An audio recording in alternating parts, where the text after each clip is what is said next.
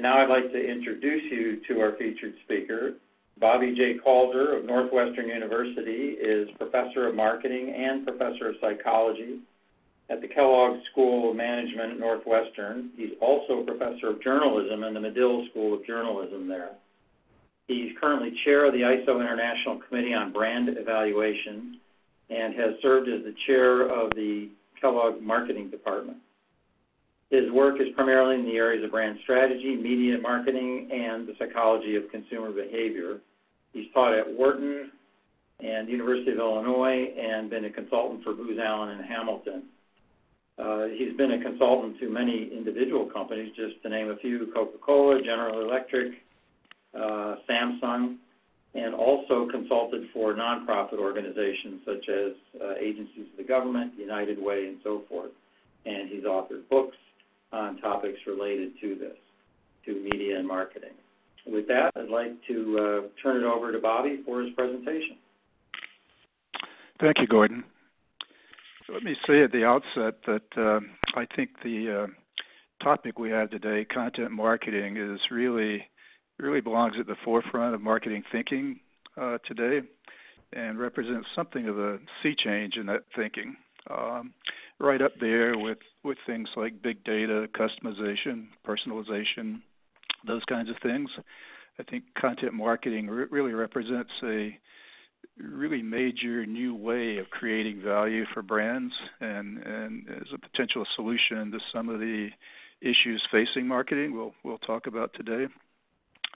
Of course, with anything that represents change, you get a certain amount of confusion as well as opportunity. So we'll talk about that a little bit today as well to try to bring some clarity to what content marketing is all about. But I'd really like to begin by reinforcing that it's not just another buzzword that marketers love to add something before the word marketing and just add it on to the list of things we talk about. If you look at the typical marketing organization of the past, it looks something like this traditionally in terms of basically a 4P type of organization. That's what we've come to know and to love. But if you actually look at the way organizations are evolving, you see something today that looks more like this. This is actually Tom O'Toole's chart he's a former CMO of United Airlines, so this probably looks pretty much like the organization of United Airlines. But you see the list of things just tacked on to the classic marketing organization. And content marketing just shows up as one of those, and everything gets increasingly divided attention and resources in this kind of approach. So what I want to argue is that content marketing really belongs to a more central role and not just an add-on to the list of marketing activities. So to begin, let's take a look at bigger picture questions. What I'd like to address today are things like what is really new about content marketing? Why does it represent, at least in my mind, more of a sea change idea? Why it's really an alternative to advertising and should be thought of that way in terms of its importance to marketing. And really, how does it actually work from a consumer psychology point of view? How can you really expect content to create value in a way that's perhaps different, and I will argue is different from advertising? So these are the issues we'll talk about. Let's begin with the basic question of what is content marketing anyway?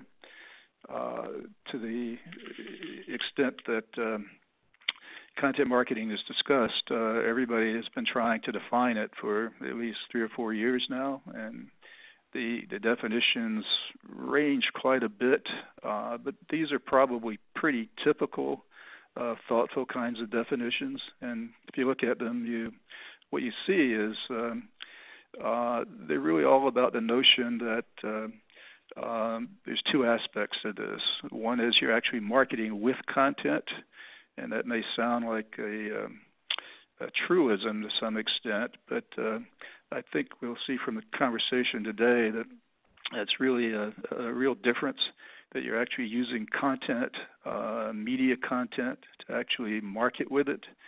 And the second thing you see is the notion that content can really is really valued by consumers, and the word generally associated with that is engaged.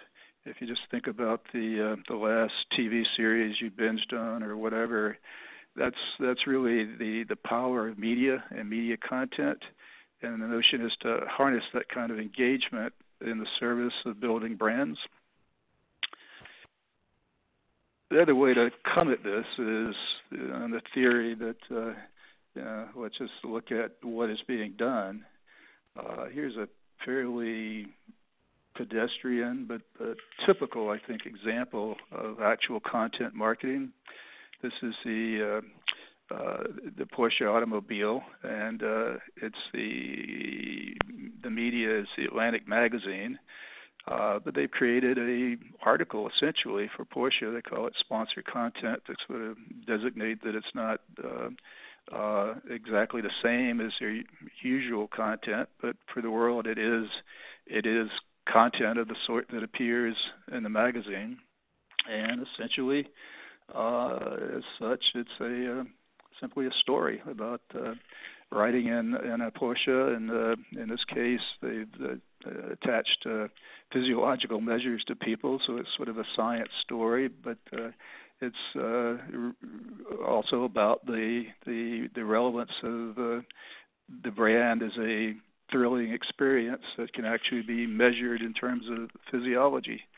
So it's content and presumably engaging content. So this is what we're talking about. Now, I'll hasten to add, there's all kinds of terminology sprouting up around this kind of thing. These are just some of the words that are bandied about these days. Branded content has the connotation of content that's created originating with the brand. Sponsored content is more the idea that someone like the Atlantic, some media property, creates the content for the brand. Native advertising has all kinds of things associated with it, but basically the idea is that it's advertising that's somehow native to the media it appears in, or at least it appears to be native to the media it appears in. Brand journalism is a notion that you hire a journalist who actually does independent reporting on the brand. Branded entertainment is the notion of working with perhaps a movie studio to make a piece of entertainment that relates to the brand. But all of these, my point is, all of these are really content marketing. They're all versions of the same idea, and I don't think we should be too keen on splitting minor distinctions among them. It's an evolving area, and you see a lot of variety. But when it comes down to it, it's all with the same idea of using media content to actually create brand value. So I'll offer up the following definitions, and maybe we can get some comments on it from the participants. This is my sort of rough and ready, simple definition of content marketing. It really is using information, I'll say journalistic type of information, or entertainment as content, which can be user-generated, but content that has as an added purpose the creation of brand value. As such, it's not different from other media content, except that the purpose is to take some of the engagement inherent in media content and associate that with the brand. If you want to picture it, it's really the coming together of media and brand to create content together. I would take it as the essence of the idea. It can be take a big form, or it can be done in a smaller kind of way, as with the Porsche example. It If you take a Pepsi, for example, you can create your own movie studio, essentially, and develop a full-length movie, which you expect to make some money off of, as well as be a marketing vehicle in itself. So it can be big, it can be small, but it always has this essence to it of creating media content that involves the brand in such a way that the brand benefits from the engagement of the media content. So with that said, let's turn to the question of why should you think of content marketing as something that's different and an alternative, if you will, to relying on conventional advertising? Well, the short answer to that is the kind of problems that we all know are facing conventional advertising as it's come to be used over the last century in marketing. There's obvious things such as the growth of product parity between brands. It's harder to maintain a actual product advantage per se.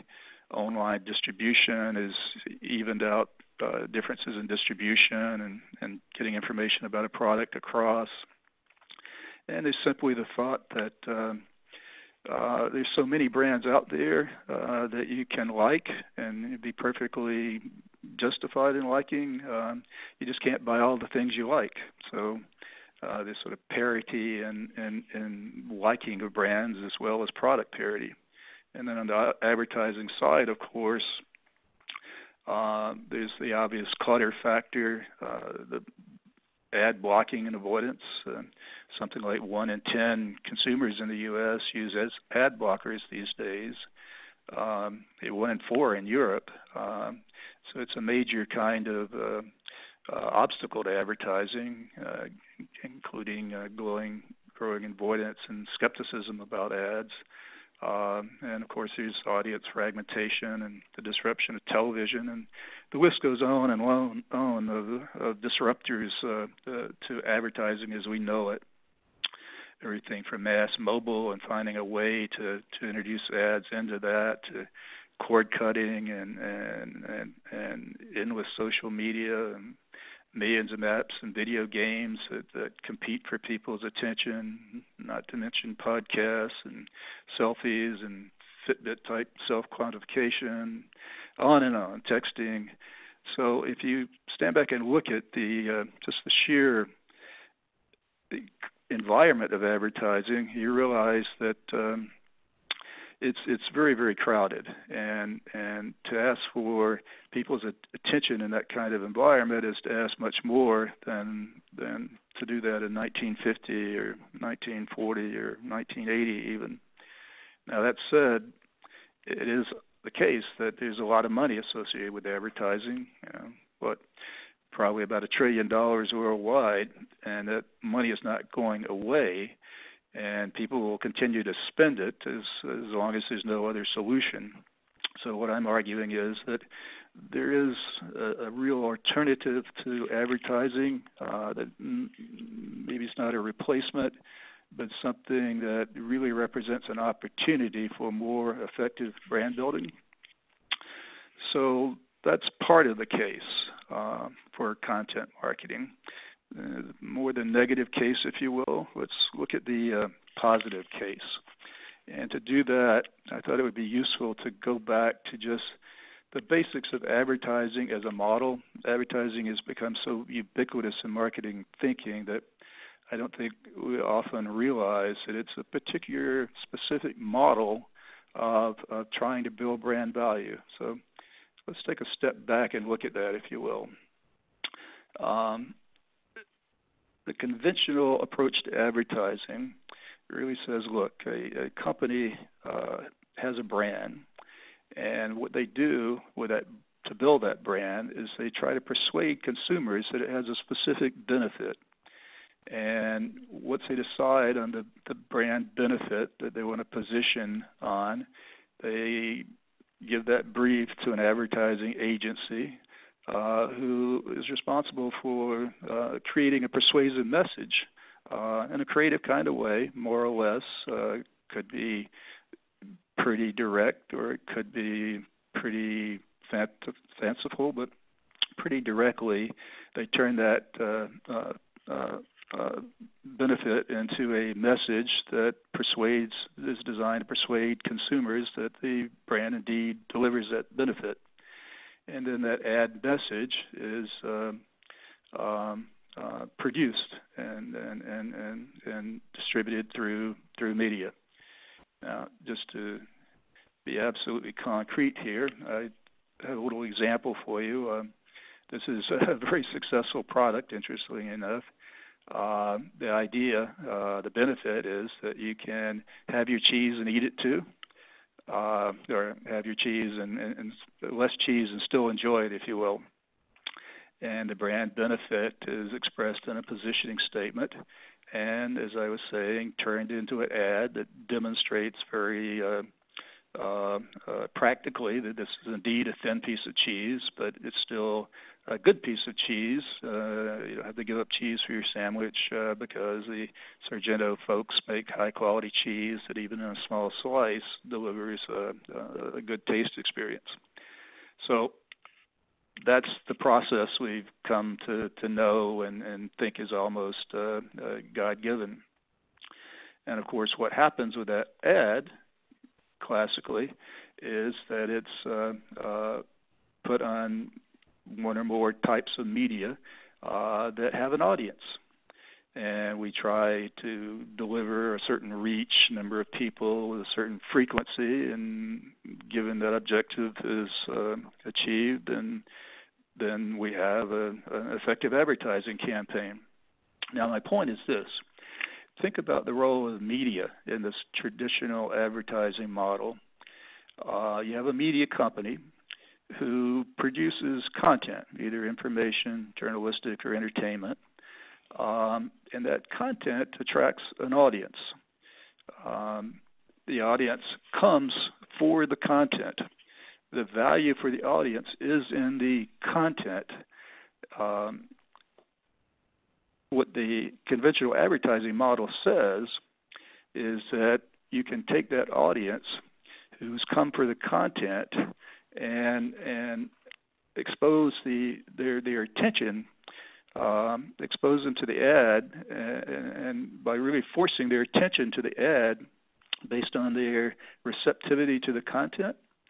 So the content is the key, but the advertising message is external to that content. And indeed, in the classic world of advertising, you even think of this as having a wall, as a phrase people have actually used in a lot of media environments between the content and the advertising message. Now, of course, that has always been honored in the breach as a rule, but always with that being the exception to the rule. The norm has been to really see advertising as really separate from content, as a separate kind of process, if you will. Advertising is persuasion, content is information and entertainment, and to the extent the two are related, it's only because we can force attention by virtue of the content. Now, the reason I'm going through all this is that I think you can see that that's not making full use of content. It's not nothing that you can attract an audience and hold and get attention by virtue of their receptivity to content. It's not making any other use of content. It's just saying if we can get people to hold still, we've got an opportunity to persuade them. So the question becomes, can we do more with content? If we really begin to use the content itself for marketing purposes, can we go beyond this persuasion model to do something different? Which comes to the question of, well, how can consumers be affected by content in a way that translates into brand value? So let me give you my thoughts about how that plausibly can happen. And to do that, I'll go back to a little study that I was involved in, I think, around 2007 or so. At the time, this was before there was really a lot of talk about content marketing or even native advertising. But the thought was this. In the classic advertising model, we just assume that the media really doesn't matter for an ad. Maybe there was some affinity that would creep into an ad agency's thinking about putting an ad in a certain medium such as Vogue. But really, the agencies are pretty agnostic. If you can meet your reach and frequency requirements, you go with the lowest costs for doing that. And the content really is essentially immaterial. So the thought behind this study was to say, look, this may not be the case. This may just be an artifact of an assumption that's been made about advertising, and content may be more important even in an advertising context than we've acknowledged. So the notion was, let's take a medium and think about what really attracts the consumer to it. And when you do that, you begin to realize that it's really about larger things in life. I'll say life goals and things that relate to social values that the consumer has. And that really, any piece of content that really is successful will really relate to these kinds of things, either something that allows people to do something in their life from a utilitarian or informational point of view that they might not have known to do before. If it's nothing but baking a cake or something, or it relates to self-improvement, how to exercise better, improve your health, become more sophisticated in some way. Perhaps a value or goal around relationships or social connection, or just the intrinsic involvement that you get with media in terms of really just getting caught up in a story and sort of losing your own concerns of the day for a period of time. If that's really what successful media content is all about, and these are the kinds of things which produce what I'm referring to and the literature refers to as engagement, then why wouldn't that be able to transfer to a brand, even a brand represented seemingly externally by an ad? So what we did was to place a very simple ad. Don't laugh. This was the limit of my Photoshop ability. We created this ad. I couldn't get the name on the actual product, but as close as I could come. Simple ad for a bottle of water. Decide for yourself. Water is water, and this is just okay water. So not meant to be extremely persuasive. Just kind of a run-of-the-mill ad, if you will. But what we did was we exposed people to this ad either in a media context that was high on various forms of engagement, or a control group, or a content that was low on this kind of engagement. And we did this across magazines, newspapers, online kinds of media. Even eventually we did it with television, not with this particular ad, but with the equivalent. And always we see the same thing. This is just one example. If you look at any of these types of engaging experiences that you could highlight in a given piece of content, say social, utilitarian, invariably, if you test the ad in that environment, that context, if you will, versus a less engaging environment in any of these ways, the ad doesn't perform as well. Typical copy testing kinds of measures. And if you look over different kinds of engagement, just at the total engagement, you get the same kind of effect. So that really convinced me early on, and I think it's a good example to this day of how content can really transfer to a brand if the content really has any of these kinds of life goals, social value, larger than any specific product could hope to be in people's lives. It has any of that kind of relevance. People are engaged, and that engagement can transfer to the product, not just in a context native advertising effect on the of an ad, but even more so if the brand is somehow grounded in the content in a more intrinsic kind of way. So I would point to things like this, which is a piece of content marketing from Coca-Cola. It turns out the Chinese have an obsession with Warren Buffett and love to talk about Warren Buffett.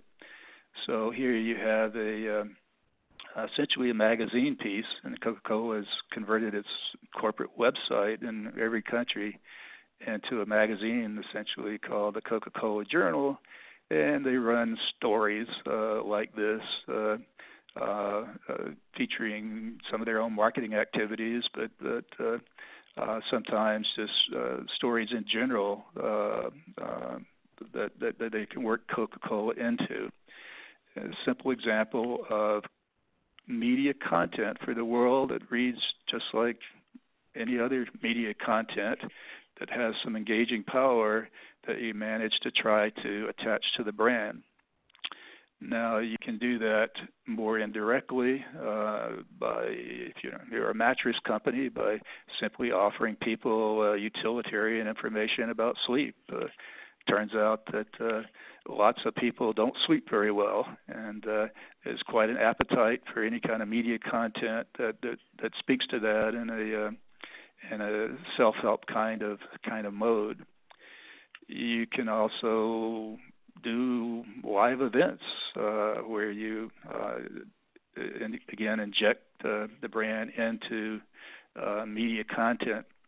One of my favorite examples. This is the arrivals hall in the Copenhagen airport. Turns out that there's a custom in Denmark to greet people carrying a Denmark flag when they arrive back from a trip.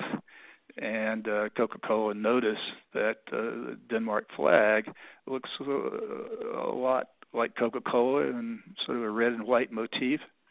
So they simply set up a display in the airport that you could pick up a flag if you didn't have one. And while this was a common thing, it wasn't more than a few people at any one time you would see doing this. But if you hand out the flags, then pretty soon everyone is doing this, and you see people having a moment of shared social happiness, if you will, with their Denmark flag, but very much associated with Coca-Cola being a part of the story. And of course, you can amplify the audience for that by simply turning it into a YouTube video and otherwise incorporating it into social media in various ways. And my argument is, in the end, you have something that's very, very different from advertising. You have actually a piece of media content that people experience in a way that they experience media content in general, and that they don't experience advertising in that way, that is very much a tool for building brand value. So to summarize this logic, I'd sort of diagram it this way.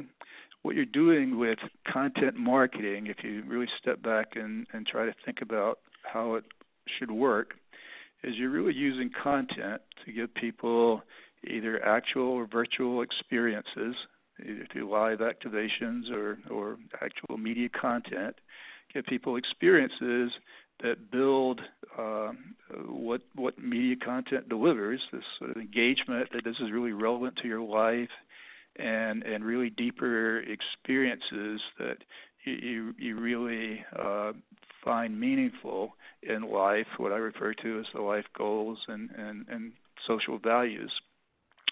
the two being very intimately related, and that most life goals come really from social values that you get culturally. So, given that perspective, what really is the key then to executing content marketing effectively? Short answer, storytelling. What all media content is about is storytelling, and underneath the engagement that any piece of media content has, it's the fact that stories are the way we have of really relating to life. Stories have a deep kind of embeddedness in sort of human nature, if you will. It's no accident that children play. They're really telling stories to themselves as a way of growing up. It's no accident that we watch 4 or 5 hours of TV a day. People are storytelling animals, and there's really an infinite appetite for stories that really, on the surface, might not seem very deep, but really are, and that any story really always involves tension, underlying conflict that's resolved. The best theory of why stories are so pervasive is that we're really practicing to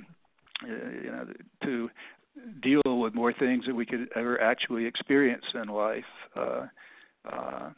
So the key then that I think is emerging from best practices with content marketing is really to make sure that you have a strong storyline that runs through your marketing efforts, that it's not a series of one-off content pieces, but there's really an overall storyline. Coca-Cola, for example, calls this the core thematic storyline. What you have here is sort of my paraphrase, but the one that was actually used to guide their content marketing efforts is not much more elaborate. The world is a difficult place. It's hard to find time to connect with other people and share a social moment of happiness. And the Denmark airport example was just one piece of content marketing that tries to execute against that storyline to build sustained engagement with the Coca-Cola brand in that way. So I think we have time for one more bonus question. Does it work? As I said, this is an evolving, if not revolutionary, kind of a change in marketing. And I don't really think we know the real answer. I've sort of given you a logical reason that for content marketing being an alternative to advertising. I don't know that we can yet prove and compare content marketing to anything else at this point. It is the case that there have been some non-success stories. If you look at Coca-Cola the last couple of years, a very great period of content marketing before that, but then the CMO changed, and the new CMO went back to advertising with a vengeance. Taste the feeling, classic persuasion, benefit advertising. Now that CMO just exited in March or so, and there's a new person that's now the chief growth officer, and they're trying some new things and perhaps going back to content marketing. So it's very much we're feeling our way here in terms of really proven effectiveness. But I anticipate that the evidence will come. In fact, I'll mention one more thing. Matt Isaacs and Ed Malthouse and I have a little money from MSI and some other sources, and we're trying to do studies like the following, where we actually create essentially an online magazine and have various kinds of content, but insert into that content some content marketing. So we actually sort of mimic the Porsche example you see here. This is the reel for our so-called news website. and we actually expose people to stories of this kind, just like the one we started with, and we have versions that are more or less engaging, and different versions of the kind of engagement, and we try to measure engagement directly. The model we have is built really on sort of qualitative insights, trying to actually get people to tell us how they are engaged with specific pieces of content. So people will say things like this, which is sort of a community connection experience, and we can turn that into a actual measurement scale to try to get a more direct measure of engagement. And we do that with the kind of content I just showed you. And then we just do a typical sort of brand evaluation to see if the content compared to a control or a less engaging source really does change people's attitude toward the brand, and we can relate that to changes to the degree of engagement with the brand. So I think the evidence will come. I can't say that there's really strong studies. Companies have a lot of data that people will, in fact, look at this type of content. That's not the issue. The issue is to really show that it really flows from the kind of engagement I'm talking about and really does translate into brand value. So pretty much is the time we have. Why don't we open it up to questions? Great. Thanks very much, Bobby. Yeah, we've got a number of questions coming in, so keep sending them, and I'll go through some of them.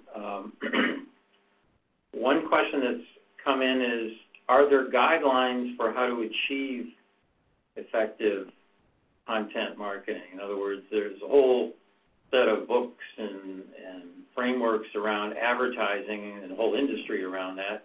Is there something starting to emerge to approach that so people that want to apply it would be able to kind of consult some of the steps they would go through?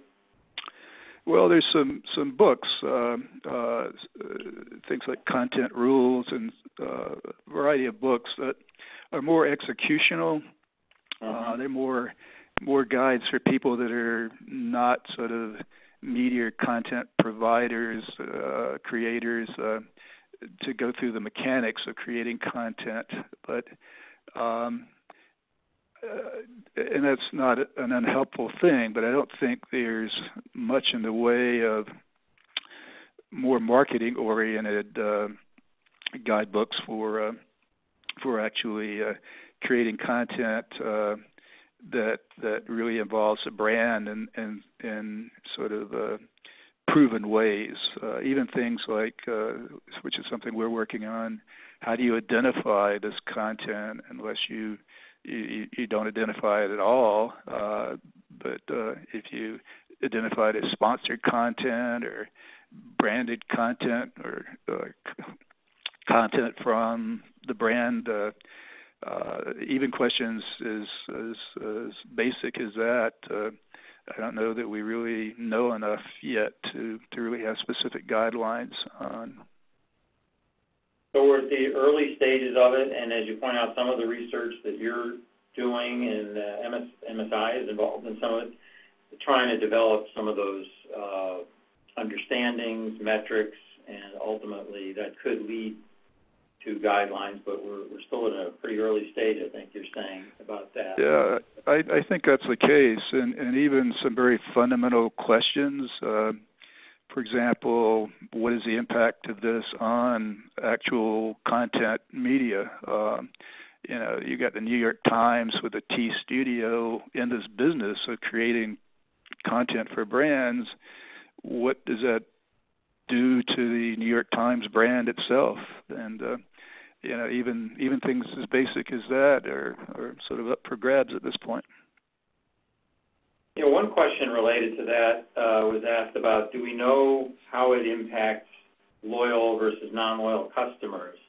Do we have starting to get any understanding of how it might be relevant to different segments of consumers in different ways? Yeah, interesting question. We know with advertising that people tend to look at ads that they're already favorable to, and even brands that they already use. They're more sensitive, more likely to look at that advertising. I don't think we know. It'd be a very interesting question whether content marketing is more or less powerful with people that are not really favorable to the brand or even aware of the brand. Again, another interesting question that I don't think we have the answer to. And maybe it's different relationships, people who respond adversely or don't like advertising in some way or another, or skip it. You mentioned a bunch of factors, in the ad world of ads being, a certain amount of waste in there. So maybe they're different. Well, every CEO will tell you. You don't have to talk to any CEO about marketing for very long, and they'll always say, I think 50% of my advertising is wasted. But I don't dare cut back. Advertising is a very inefficient thing, and most TV ads are seen by a few people many times. So there's a real question here of more the negative side of advertising. I don't want to say that advertising is is history or anything like that, although some people say that. But I think there's a potential here for really solving not only going beyond advertising, but really getting around some of the problems that have always existed with advertising. Right. So it's interesting. Questions come up in a couple of different ways is about B2B. Your focus in a lot of what you said are consumer markets, but the question is really, does this apply or how does it apply? How would you change it if you were thinking about a B2B marketing situation? Well, in some ways, B2B has always been ahead of the curve here because obviously thought leadership has always been a notion that that's been very salient to B2B companies. Usually translated more into a PR kind of mode, but if you look at General Electric or companies like that, you see them really embracing content marketing. Even Watson and IBM is in part not only an actual service, it's a content marketing effort. When you have Watson on Jeopardy and et cetera. So I think B2B, this approach is a natural fit. If you look at, say, a professional services firm, they've always done, seminars, and these days you've got email newsletters and so forth. It's a very small step to say let's turn around and think about that as not so directly selling, but as really being in the content media business of providing people with valuable information. In some cases, that's literally articles, right? To tech companies in particular. I'm not sure if Watson is doing that now, but putting out technical information, points of view. Yeah, absolutely. And again, backing off, having it be directly sales-oriented and doing it more for informational value, engaging in customers' own questions rather than just questions about the product.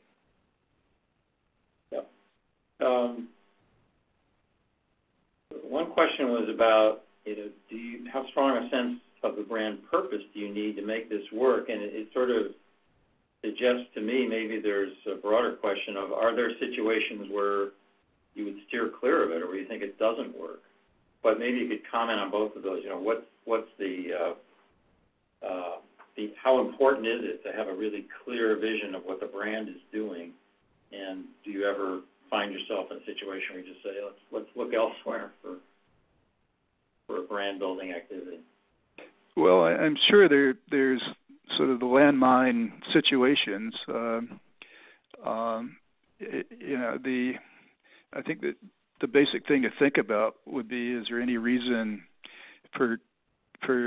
is there content that's sensitive to some people in some way that would cause them to resent the connection of a brand to that content?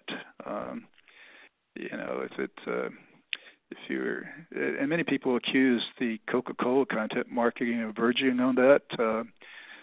Things like putting a Coke machine in Lahore and one in Delhi, and having people in shopping centers interact with each other across the Pakistan-India border. It was a nice thought on the face of it, but maybe backfired a little bit. It was thought to be too preachy at the very least, and maybe a little insensitive to the real political situation. So yeah, I think there are those kinds of pitfalls, but people seem to be pretty open to this. And you would think the biggest danger would be that they simply say, "Oh, this is just another way of trying to sell me," which is somewhat disingenuous. But there doesn't seem to be that reaction yet. Interesting. You mentioned, I think you put out a number for advertising somewhere in the $1 trillion range. Is there a way to size the content marketing business today, or are we still at too early of a stage to really be able to classify it? Yeah, I haven't seen any numbers that make too much sense of the scope. It's the kind of thing I was alluding to, that this gets buried as a line item in overall budgets and really isn't considered sort of a major way of doing marketing. So it'd be really hard, I think, given that, to really come up with an aggregate number. But the way I like to think about size, and the reason I mentioned the total advertising expenditure, which nobody knows, but it's got to be somewhere north of $600 million to over $1 trillion. It's a huge sum of money. And to the extent that you embrace the fact that marketing really does have to explore alternatives to that, there's a huge pot of money sitting there to be deployed if companies become increasingly convinced that there's a sea change here from classic advertising to content marketing of the sort I'm describing. Yeah. One question came up about sort of relating this to user or consumer-generated content. Is content marketing mainly consumer-generated and marketers build on it, or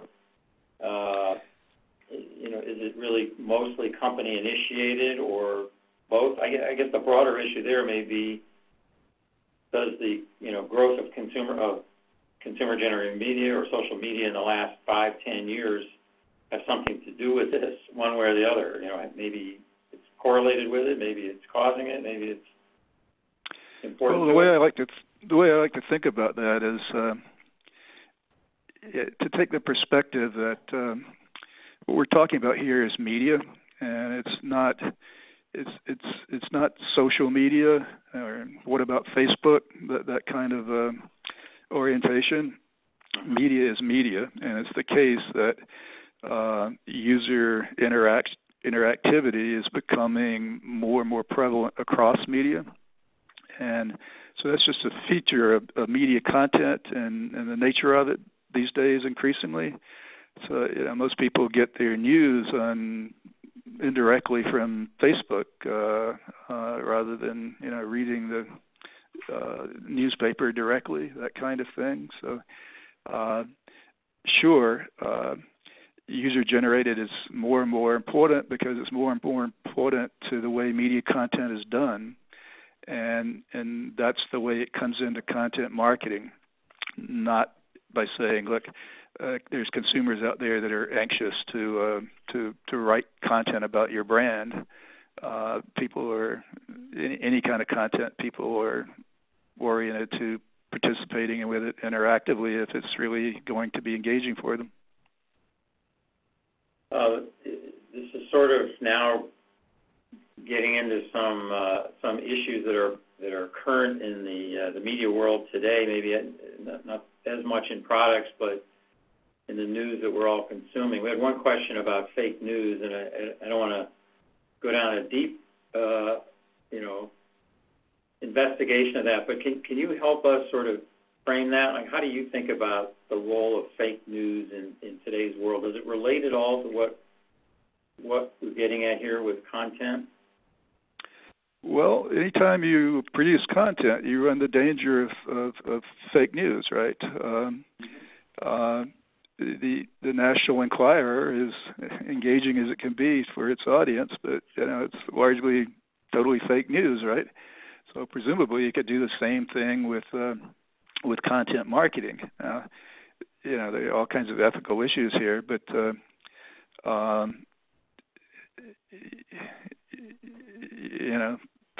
fake news is a part and parcel of being in the media business. And right. What I'm saying is, if you're doing content marketing, you have to think of being in the media business, and fake news becomes, one of the issues.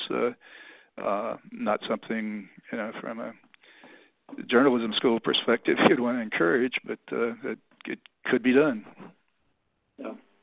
So it's something that perhaps there's, this kind of discussion and this influence in marketing will lead to more, examination of that phenomenon, maybe even some, more rigorous research on what it actually is and isn't.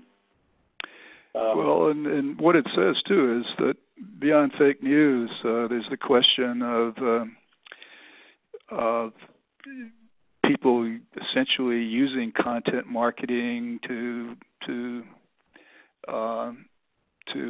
insert themselves into conventional mainstream media, which in the past has been more impervious to being infiltrated, if you will, or used, so that if the media are covering something and the brand becomes a story, you run the risk there of compromising the integrity of the news. I'm trying to steer away from saying anything political, but there is that. Interesting. Well, we're getting close to the end of our time. Bobby, any other comments you'd like to make? I know, you've seen a number of these questions come in, but do you think there's any perspectives you want to share that maybe we didn't quite get to? Well, what I'd like people to think about and maybe give some feedback on is my point is that we're not dealing here with another hype, of the day, of the year type of marketing activity. This really even transcends social media. Social media is just media, and what's going on here is a major way of rethinking how marketing is done, switching from a persuasion model and being largely independent of media except for using media for attention-gathering purposes, to really using content, the power of content, very directly for the basic goal of marketing, which is building brand value. Yeah, I think you've definitely helped us sort of think that through. And if people have more questions or comments on that, we'd certainly be open to receiving that feedback and keeping, and feeding back to you and discussing this further. So that's been a great presentation. I really appreciate it. Thanks very much. You can reach out to Bobby directly at his email address. I think that's in the first page of the presentation. And with that, I want to thank you and just let you know that our next webinar in this series will be on 5 vital drivers of brand success, lessons from the Brand Z Top 100 Most Valuable Global Brands with Doreen Wang on August 22nd, 1 p.m. Eastern Time. Many thanks to members of the MSI audience here today for participating in this member-to-member webinar series, and again, thanks to Bobby.